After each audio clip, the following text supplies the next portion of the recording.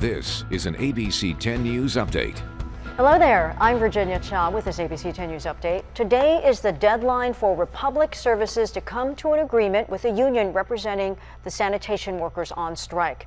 San Diego Mayor Todd Gloria says if no agreement is reached by today, Republic Services could face fines for not meeting its obligations. Trash bins in neighborhoods around San Diego have been filling up and overflowing over the past month during the strike.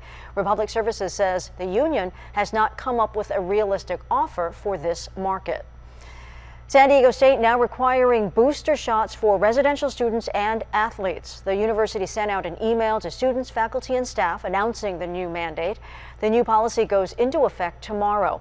SDSU says anyone who does not comply will be required to have a negative COVID test on file every 7 days. The school is citing the California Department of Public Health's recent change requiring proof of vaccination for indoor events with 500 people or more.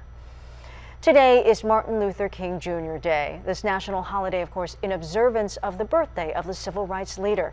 In 1963, he led a peaceful march on Washington, where he delivered his iconic "I Have a Dream" speech. The next year, Dr. King won the Nobel Peace Prize.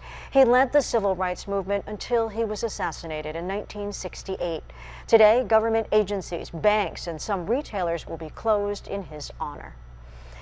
Time to check in with Vanessa Paz because we definitely are seeing some changes with the forecast today compared to yesterday. Oh yeah, we're going to be a lot cooler as far as the afternoon highs go, but as far as the highs we're going to reach in the mid to upper 60s, those are seasonal, so it's used to what we're seeing for this time of the year. Let's go ahead and show you the satellite and radar composite because in addition to the cooler conditions, we're looking at light rain shower activity as we take a look ahead to the afternoon hour. So let's go ahead and showcase the satellite and radar where it shows that things are pretty dry, just mainly cloudy to start off your Monday, but by the afternoon, again, very light showers from the coastline to the inland valleys. Today's highs in the mid to upper 60s, low 50s in the mountain areas and close to 80 degrees in the deserts. We'll stay in this cooling trend for the next few days, but high pressure does rebound looking ahead to Thursday and Friday. That's when temperatures spike back up to the 70s, making us above average as far as temperatures go, and that will be the trend into the weekend. Virginia.